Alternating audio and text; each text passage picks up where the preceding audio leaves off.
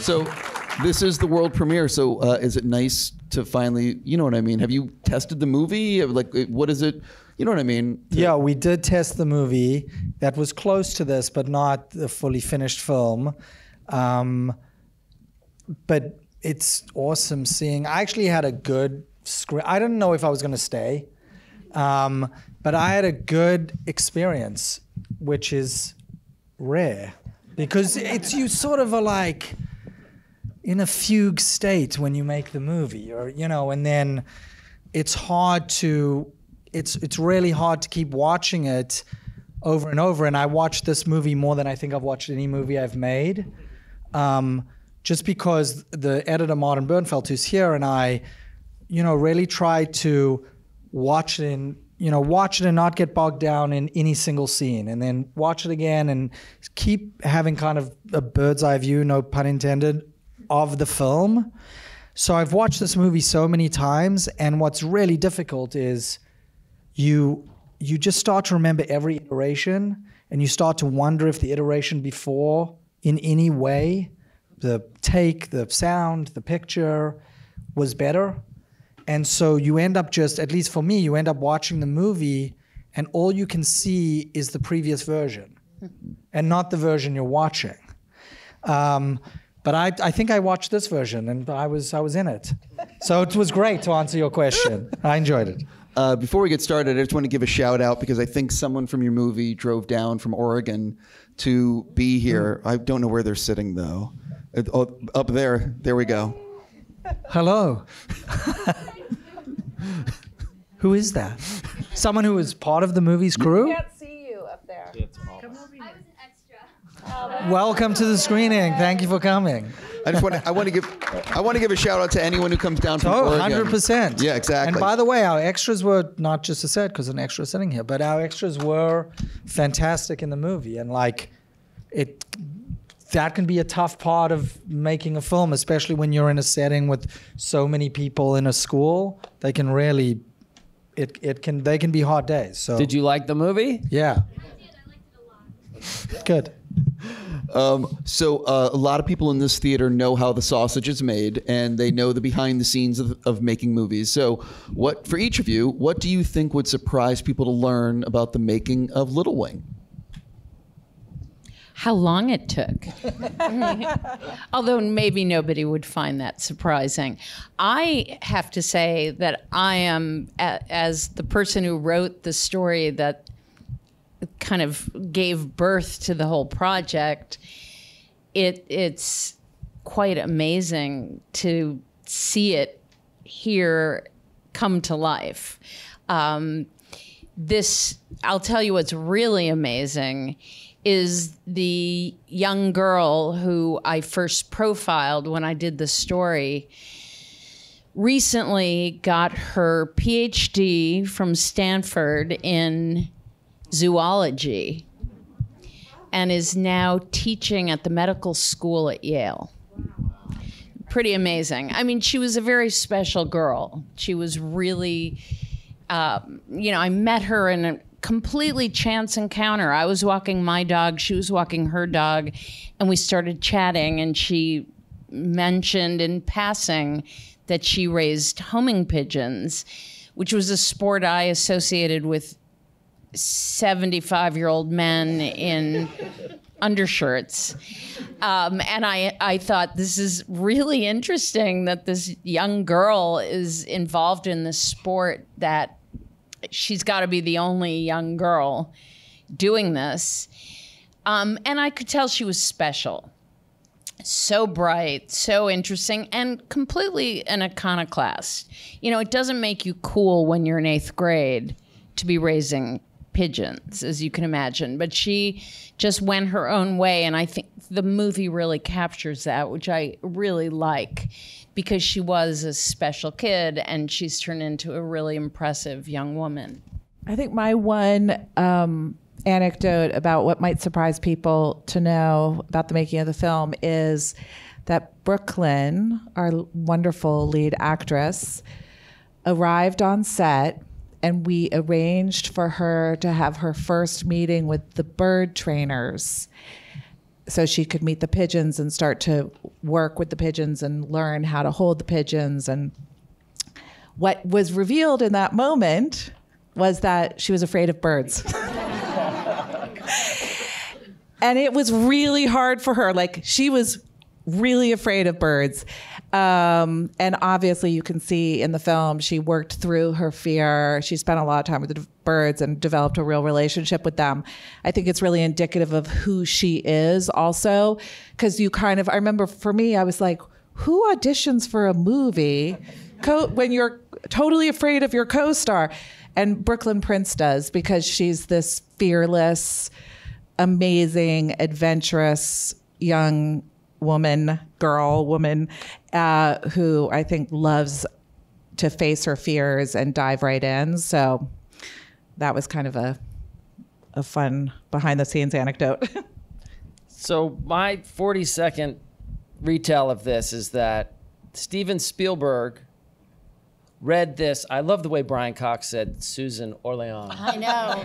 He elevated me. So I am now French. Susan, who is a very accomplished, famous, brilliant writer, who famously wrote the book The Orchid Thief, which Charlie Kaufman wrote a brilliant movie about how hard it was to adapt Susan Orlean's book into a movie. And I think he won the Oscar for it.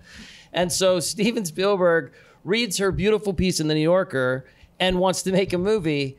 Then I have to go meet with Steven Spielberg in his office. We talk about all these things, and he's like, I want you to do this. I'm like, yeah, we didn't really talk about anything. And then suddenly it was like my agent calling and saying, so they want to make a deal for you to write this movie. I'm like, what movie?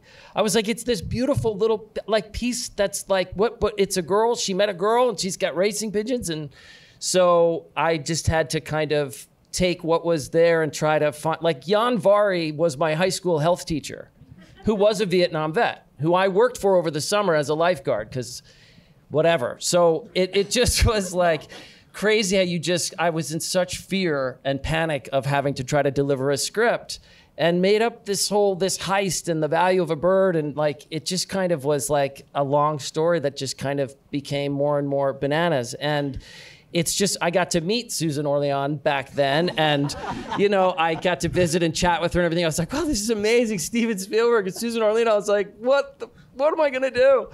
And so it was just the fact that was 2000 and what year was the article? I wanted to say 2006 or 5, but somebody before said 2007. I can't.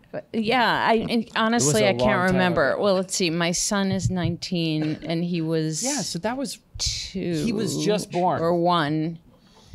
So it was an overnight success story. Yeah, who's good? I think it's 2007.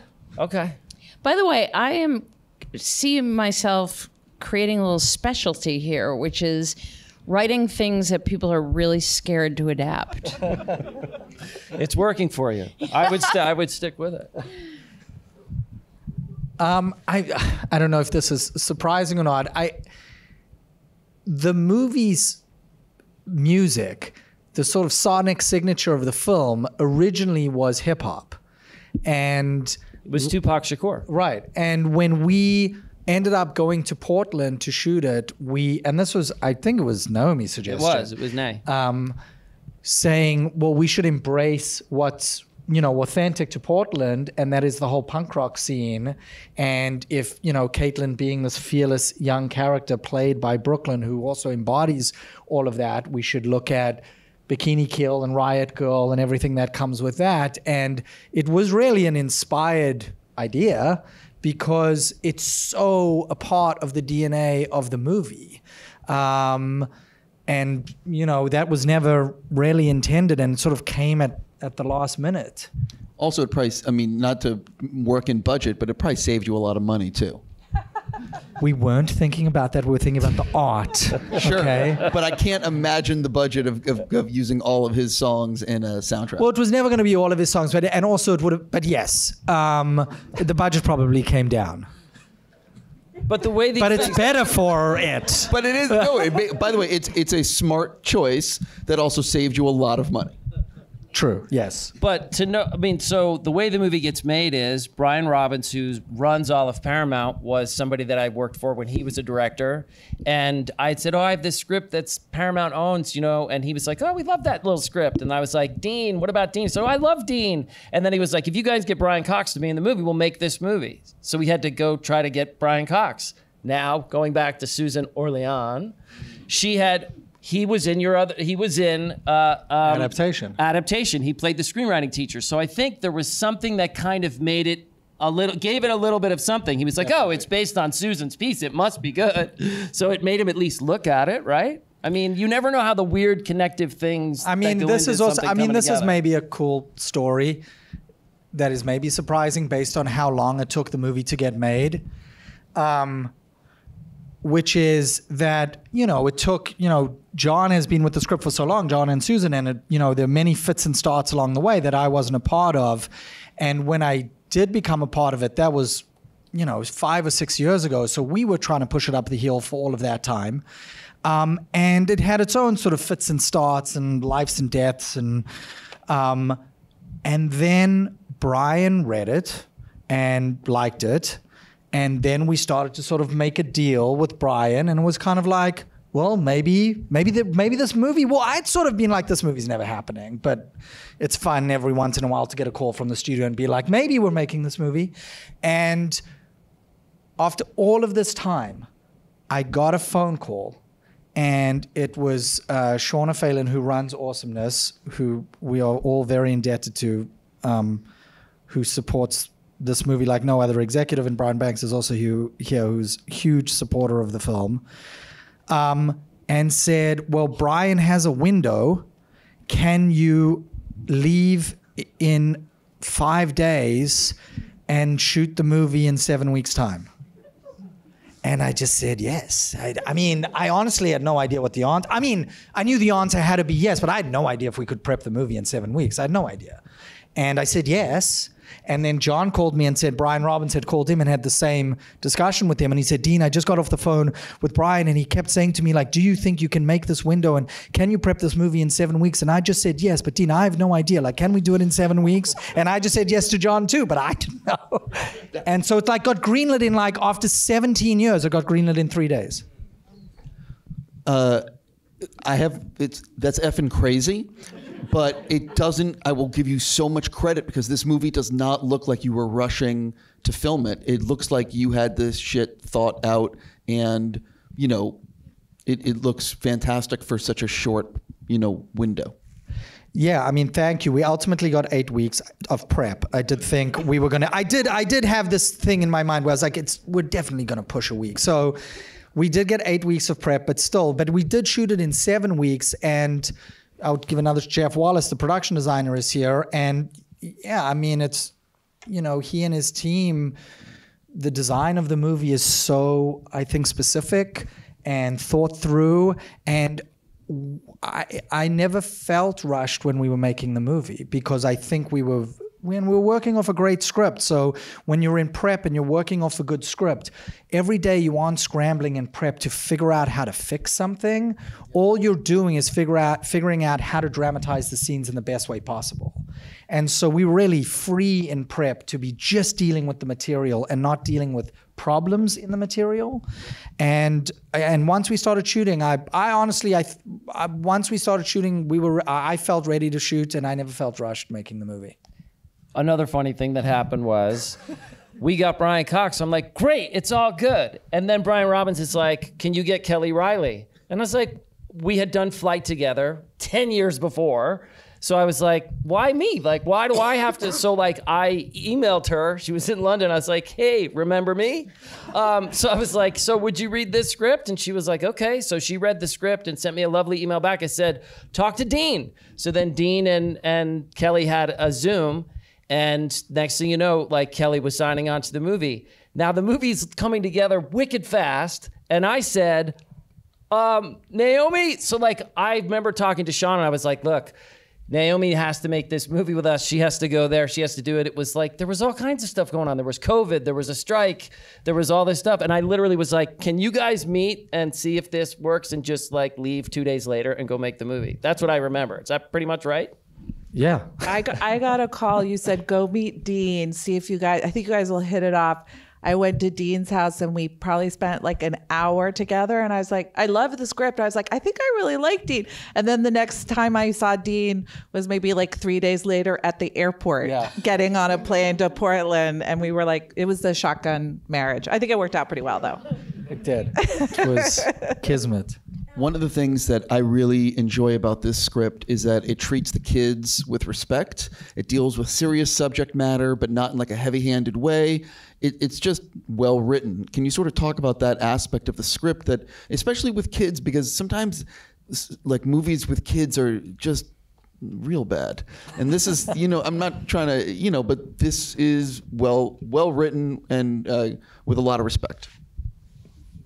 So teenagers, I love writing teenage characters because they're just interesting. They make a lot of crazy decisions. I always say that, teenagers have been sneaking out their window since the dawn of time. It's like to make lots of bad decisions.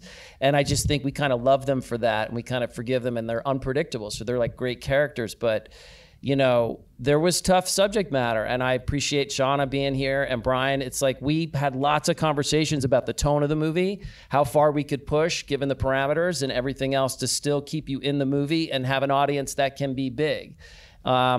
And that was, we worked hard at that, I would say. That was kind of the biggest conversation we had before shooting and during shooting, was really hitting the tone correctly, right?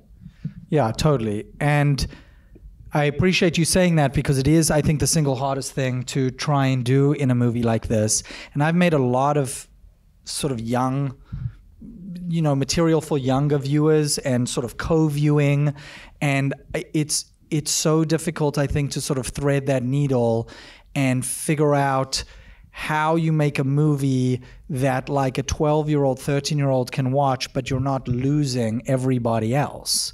And I'm still trying to figure it out. Like, there's no sort of easy answer to it. And I think that, to me, I just think we don't give kids, young people, enough credit for what they're able to watch and digest and think about. I've been in focus groups not for this movie, for other stuff, where the kids just blow you away with what they're getting from the material. And I think as we get older, and I know now as a parent, we get more scared sometimes for our kids than they are for themselves. And I think we sort of inherently, as we're making these stories, can have this reaction of trying to protect them, and it does a disservice to the material, and it ultimately does a disservice to them as viewers. Definitely have to ask, there is a kissing scene between kids in this movie. What is that like as a director when the kids are possibly kissing in real life for the first time? What is that conversation like? How awkward is it? I'm just curious. Yeah, it was definitely an interesting day. So we had a intimacy coach that came and we rehearsed with the kids, not the kiss. We just rehearsed sort of the blocking the weekend before we were shooting it, and it was on their minds. I mean, from the moment they showed up, in rehearsal, I do a lot of rehearsal, and this was just kind of this thing that was hanging over them. And there was one point where it was going to be like in week 1 or week 2, and I just said, like, I just think that's a bad idea. Like, let them legitimately become friends, hopefully over the course of the movie, and let's shoot it in like the last week, which ultimately we did.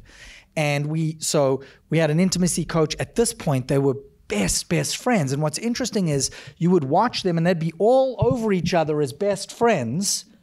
And then the minute we would rehearse, it was like they didn't know each other. And their parents were with us in the room rehearsing, and their parents were like, guys, you had a sleepover last night and you're such close friends. Like, what's going on? But it's obviously a very different thing when you're having to perform. And so we worked through the blocking of that. And then we, so they were comfortable with that. We didn't have to do that on the day. And then we went there on the day with 3 hours to shoot that scene because we had to do it at magic hour and play it for sunrise. So the whole time we're just losing light. The whole time we're shooting that scene. And I think it's going pretty well. And they're they're very sweet together, and we're shooting with 2 cameras. So anything that, one is doing, we're capturing the other one. And Naomi comes up to me. And so we're on this hill and in the middle of nowhere, and like the whole crew is hiked up this hill, and like I'm all the way down over there, and Naomi is like all the way back over there, like, I don't know, 200 yards away. And she's with the parents. And we're shooting, and she sort of comes up, and I go to her and I'm like, I think it's going well. Like, I actually think we're getting it, right? Like, I think we're getting the scene. And she's like, well, yes, I just want to tell you, like, the parents are both crying. Like they're having this whole thing, they're both crying. And I remember saying, well, I don't care that the parents are crying. Like that, obviously they're crying. And said, that doesn't mean it's good. Like their emotion doesn't count. I thought she was saying like, it's so good. Right. It's so good. People are crying. And Naomi was like, you're not hearing me. I'm dealing with a whole other thing going on there where these parents were seeing their children have their first kiss. Yep.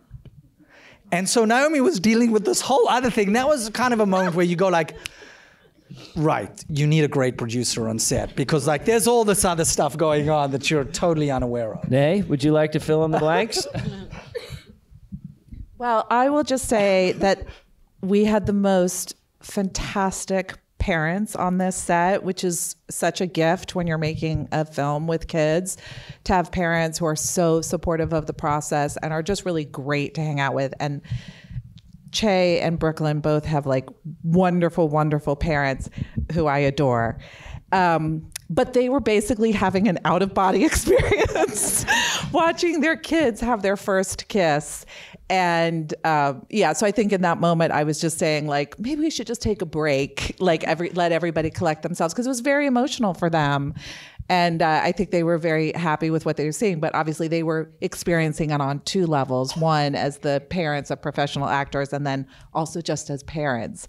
But yeah, the scene, it was a very big day. It was a very big day for everyone. But it turned out really well. We're really pleased with how it came out. Why this title? This was interesting because it was the title of the story, and it came to me immediately because of the Jimi Hendrix song. Somehow music connected in my head right away, and the idea of referring to the birds, but in a somewhat oblique way, plus the word little I was thinking about Sedona, which was the name of the real girl, and just her youth. It's rare that I write the headline for my own piece, actually. A lot of times I just can't think of a good headline, and editors tend to be better at that than writers. But I came with that title, and I was really adamant about it. I was delighted that we kept it for the film. And certainly I've seen many of my film projects end up with different titles, but I just think it's so evocative. And any of us who are familiar with the Jimi Hendrix song too, it's very resonant when you hear that title. And I assumed there was no way. I'm sure Jimi Hendrix music, first of all, wrong era, but I assume it costs a fortune to use Jimi Hendrix music in a movie, but it still felt so right. When you saw the shooting schedule, what was the day you had circled in terms of I can't wait to film this? And what was the day you had circled in terms of how the F are we going to film this? And maybe the second part is the kids kissing. I'm just guessing. No, the thing that we stressed out the most about was the sequence outside the warehouse where the brother gets hoisted up, because that was day 2. That was day 2, 3, and 4 of the shoot. And there was no way around scheduling that differently. And that's tough, where you're all getting to know each other as the crew, and you're thrown into night exterior, kids hours where, you know, Brooklyn is wrapping, I don't know, you know, you only have 9 hours or something to shoot, and so she's wrapping early, and then you're bringing in photo doubles, and, you know, at a certain point Brian is wrapping, so you're bringing in photo doubles, and you have stunts. So credit to Jeff Cutter, the cinematographer, who did an amazing job, who just came to me pretty early on in prep and was like, we have a problem. Like, we are not prepared for this sequence. And I was like, it's fine. Like, it's gonna, you know, we had 2 nights. He was like, we don't have enough time. And I was like, no, it's okay. He's like, I've worked out the hours. Like, this is how many hours we have. And I was like, yeah, but it's like a close-up here, and it's like a close-up here, and it's like a close. And he's like, no, that's my whole world turning around. So we spent a lot of time prepping that, and it went so smoothly those 3 nights. And I just give all the credit to Jeff, because it was just his preparation that got us through that. And like, once we had sort of gotten over that hurdle, things sort of flowed pretty well. The scene I was most nervous about was actually the last scene we shot with Brian, which is the scene in the office, where he confronts her and he tries to call her mom, and there's a voicemail. And it's sort of the first time where she really opens up about what's going on with her. And I was always nervous about that scene, because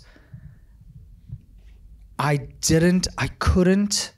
just couldn't figure out one of the beats that Brian plays as Jan. I just couldn't wrap my head around how he sort of hears this thing, confronts her, and then can sort of move on in the scene, but it's still lingering underneath the scene. And he played it so well, and I actually didn't know that we got it on the day. I was still sort of nervous about it, just because I was so, I think, in my own head about it.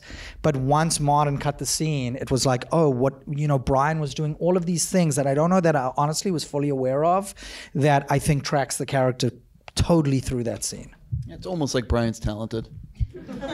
Almost, yeah. No, he's a gift. I think I'm just going to say, for me, the scene that I was the most excited to film was the scene of the bird release. It was something that Dean, very early on, like from the very start of the movie, had this idea from a lot of like research footage that have been done of what a bird release actually looks like, and that particular, you know, truck that carries the birds. And we needed to get this truck, which was very difficult to do. It's an actual one. We had to find somebody who was willing to play with us. And then we also needed some pigeon racers who were willing to release their birds. And, you know, pigeon racers are, you know, sometimes they respond to emails, sometimes they don't. Sometimes they take your phone calls, sometimes they don't. Sometimes they say they're going to bring their birds, and then they don't. And so it was sort of this day, and also the weather in Portland is so unpredictable. And it was like this day, and we were like, oh my God, is the truck going to arrive? Are the birds going to arrive? Is the weather going to hold? And then we got there, and it was the most gorgeous day, and all these wonderful characters, these bird racers, came and brought their birds, and, you know, we only kind of had, you know, the one shot at it, and we got it, and it was just we had to all walk down like. I felt like I was in a Fellini movie. Like, everybody was sort of pushing a piece of equipment, and people had umbrellas, and we're walking like, oh, you know, we had to walk really, really far and bring all our equipment down, and then it just happened. And I mean, it's such an amazing scene in the movie. So yeah, and so I didn't even answer your question about what I was excited about. Maybe that gives you an insight into, like, I don't know, making the movie, but I was excited about shooting the scene with the Russian pigeon mafia on the bridge. And partly because it was sort of day 2 of scouting, right at the beginning of pre-production, and that scene was scripted in a park. And we were scouting for other things, and I said, wow, wouldn't it be awesome to put that scene on that bridge, and the bridge can go up and down at the beginning of the scene? Knowing full well in my head I was never getting it. I thought he was joking when he said that. I was like, that's so funny. And I mean, I did say it seriously and was shocked in the moment when our line producer, Liz Brandenburg, who was amazing, was like, okay, we can look into that. Knowing, okay, this is something I'm going to give up later. I'm going to say that this is the thing I really want. Maybe I'm giving away too much here for future problems. It's like, this is the thing, and I'll trade it later for something. And I never had to trade it. And I said to the DP when we got there, I was like, I cannot believe we're on this bridge and they're stopping traffic and we're shooting the scene that was scripted in a park on this bridge. Yeah. I think you should explain that this never happens. No, it doesn't. And it doesn't. And I think that that's testament to how passionate the crew was about the material. They loved the material.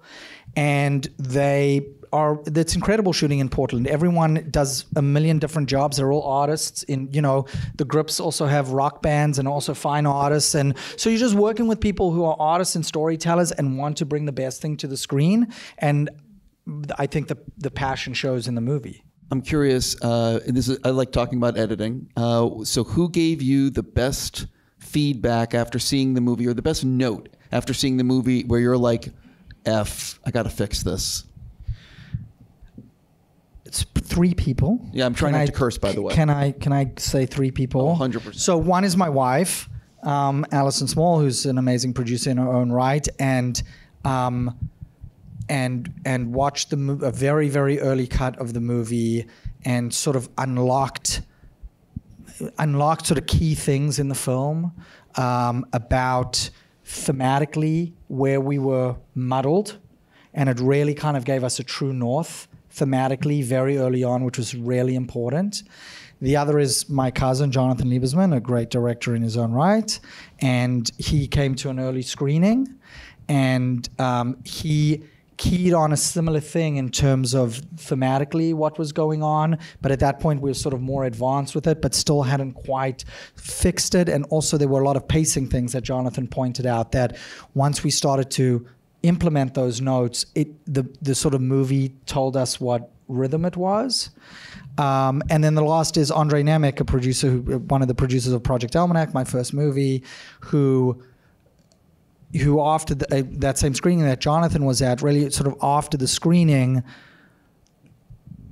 told me the things that really resonated for him, and that can be as important as people telling you what isn't right, because you're knowing what you're keeping and why you're keeping it, and at that point in the process, it's important to know like why you need to keep things. For the 2 writers sitting up here, I'm curious. It's a curveball question. Besides this, if someone has not read, if someone's not read anything you've done before, or a script, or what's the first thing you'd like them reading and why? Ooh, wow, that is a curveball. I've actually been asked that before, and I'm always sort of stumped. I think I would probably say The Orchid Thief, because I think establishes a lot of how I approach stories, what attracts me, how I tell a story. Generally that's what I recommend, but I'm happy when people read anything. So I'm also reluctant to be too prescriptive, because I feel like if you want to read something of mine, whichever it is, go ahead. I would say Flight, because it's rare that a movie gets made that only has one writer. A lot of times in our business, through all the iterations in different studios and producers that it goes through, a lot of other writers like touch it. So Flight was the same experience as this, where I was the writer from start to finish, and it took a million years for that movie to find its way to the screen too. So I was going to make a joke, but you have a track record of taking a long time for movies to get made. Yeah. It's not a joke. How long did it take to cast The Granger? we He's here, actually. Right. Come down. He's played by 3 different birds. Or maybe 6 different birds. They're in the credits. They have names. They are. Oh, maybe because the lights came on. But we've credited all the birds, and they're in the credits. But we tried our hardest, as Naomi said, to get real pigeon racers to give us their pigeons. And we thought, of course they want their pigeons in a movie. And they didn't, because it was racing season, and they don't want their birds to mix with other birds because they might give each other diseases if they have diseases or whatever. So we bought 60 birds. And our amazing animal trainers, handlers, Roland and Lauren, raised 60 birds. And out of those 60, sort of started to audition which of those birds could do the things that we needed them to do. And that's how we got to the Granger. And they actually don't really develop their iridescence until they're a certain age. So it was like a week and a half before shooting, and we're looking at them. And we put makeup on one. We were contemplating. We did a makeup test actually on one of them. It's all very safe. Yeah, it was approved. But just because their iridescence wasn't quite coming in, and we were, that's the problem with 8 weeks of prep when you have to raise a flock of pigeons. But ultimately, by the time we really needed their their true close-ups, which were on a stage at the very end of the shoot, they were very beautiful and iridescent. So, I'm not sure if anyone is filming, but this is a spoiler question, so let's not put this on. You know what I mean? Like this for later. But how did you guys figure out what the ending, or how did you figure out what the ending was going to be? Was it always this ending? Did you debate on something else? I mean, I feel like it was always the ending. I'm trying to think of what is the ending. Life is Sweet. Oh, yeah, Life is Sweet. Yeah. No, that was always the ending. It's interesting because the scene in the truck, there's a couple scenes because, again, like I said, we had a lot of conversation about the tone of the movie and some of the language and how, she ideates in moments in the movie, which is an intense thing. And so we had to kind of strike this right tone. And there was other little bits and pieces of dialogue in the office scene that Dean referenced earlier, and also in the truck, where he says, Vietnam taught me the meaning of life. And she kind of pushes him, but we cut out of that scene, and then he tells her later. Not that he ever told her in the truck, but he kind of said to her no. It was more of a I'll never tell you that kind of thing. Because that was the moment I always ultimately wanted to land on, was him saying, hey, this probably is our last moment, but I wanted to just tell you. I know the meaning of life, and I'm going to share it with you now after everything we've been through. So yes, that I think was always the end. I do want to just share an anecdote which really made me happy, and that is when I did the original story, the pigeon racer who really sort of taught me everything about how racing works, and he was sort of my guide through this little subculture. Told me that he had terminal cancer, and he didn't ever want to leave his house because of his birds, and it was very emotional.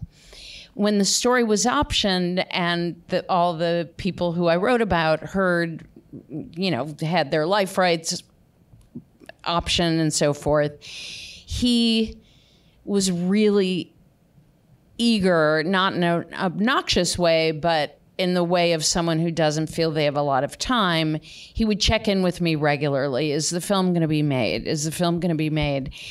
And it always really troubled me as the years ticked by, because I thought, gosh, if this movie ever gets made, I don't know if Matt is going to be alive to see it. And lo and behold, his cancer went into remission, and he's alive to this day, which was really almost unimaginable. He had cancer in many parts of his body at the time that I was interviewing him. And I'm, of course, eager for him to see it. And also, I think the the way John incorporated that into the script was really authentic, and it feels really authentic to me. It doesn't feel like a ploy to get you to feel sympathetic with him. And in fact, this guy was delightful and very upbeat for considering the challenges that he was facing. But like Jan, he was driving his wife crazy because he never went on vacation. He never wanted to go on vacation because of his birds. I want to actually go back to the beginning of this Q&A. What was it like for you when you found out that Brooklyn, you cast her, you know, you're about to start filming, and then you hear, oh, by the way, she's afraid of birds? It's one of those things in prep where you literally are hearing a problem every 20 minutes. You know, just problem after problem after problem. So to me, I was just like, this is one of these problems that we're going to have to figure out. And I trust that the professionals around us are going to get her comfortable with the birds, because she's just going to have to be, and that she will, and that she'll pull through. So I didn't really stress too much about it. This was like a low stress situation. Yeah, you're just constantly bombarded with, you know, yeah. So, yeah, they're all problems that have to be solved. This is going to be my last thing for the four of you. And I rarely ask this, but I think for this film I will, which is for each of you, what do you really hope that like audiences, when they get to see the film, take away from it? I think the thing that I hope audiences will take away from it, which is kind of what I take away from it, which is this idea that what you need in life may not be exactly what you think you want, and that you have to be open and look up and embrace the unexpected, that sometimes that is what is going to lead you to where you need to go. I also think it's a really positive message about getting away from your cell phone and going on an adventure like in the real world. For me, the story was so much about the yearning for home. Pigeons have it, humans have it. Obviously, in the film, that's the very center of what drives this. And it's Caitlin's yearning to keep her home. And her realization ultimately that home is not so specifically a building, but somewhere where you are loved.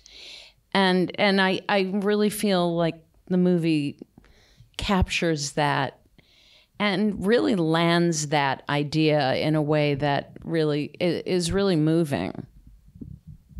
I think that you should take away that if somebody has something valuable and you want it, just go fucking take it.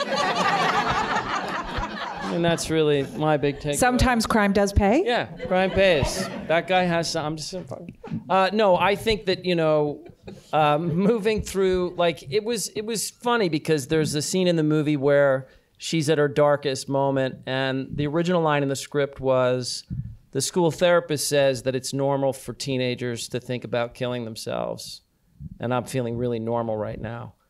Now that's heavy, right? I heard someone just go, oh, it's like, yeah. So we had to kind of modulate, you know, because I think that that's part of what's in this movie, is this girl who at that age hits this really dark moment. And when Jan says to her, well, that's a permanent solution to a temporary problem. And he recognizes it. He's somebody who's so many generations beyond her, but can recognize it and talk to her about it. So it's, you know, the idea that she fights through it. She meets this unlikely person who kind of helps her like pull out of this thing. So I think that, you know, if you find your way, like that's I like going on a ride with a character. You want to talk about an arc? It's like she goes, and I just kind of love that. I get very emotional watching it. I love the brother too. Like, he's such like this great moment in the movie. You described that sequence that you guys put together because it wasn't scripted like that originally, because you didn't have the buildings to do the jump that was originally scripted. So it's like you did the thing with throwing the bag and all this stuff. I'm like, my gosh, that's incredible. It's one of my favorite sequences in the movie. It's so emotional when he says, I'll get my stuff. Great. Life is sweet. That's what I take away. I think my takeaway, every time I would give people the script, they would always talk to me about how interesting the theme was with the pigeons and home and that metaphor. And that was meaningful to me. But it wasn't the thing that drew me to the movie and the metaphor I took from the birds. When the birds are released with the truck, they're released by a guy called a liberator. That's his actual title when they go on the race. And to me, the birds always symbolized liberation in the film. That everyone in the movie, in one way or another, is in crisis. In one way or another, every single character is dying. And to me, what I take from the film and what I wanted to put into the film is this idea of pushing through to the other side of that crisis, not just solving it, but somehow soaring above it and sort of being liberated from it. So that's what I hope people take from it. I really want to say congrats to the four of you on I really think audiences are going to enjoy this film. For everyone who's out here and saw it tonight, if you are on this thing called social media, please, and you enjoyed the movie, please spread the word. And on that note, ladies and gentlemen, the filmmakers behind Little Wing. Thank you, guys. Thanks for coming.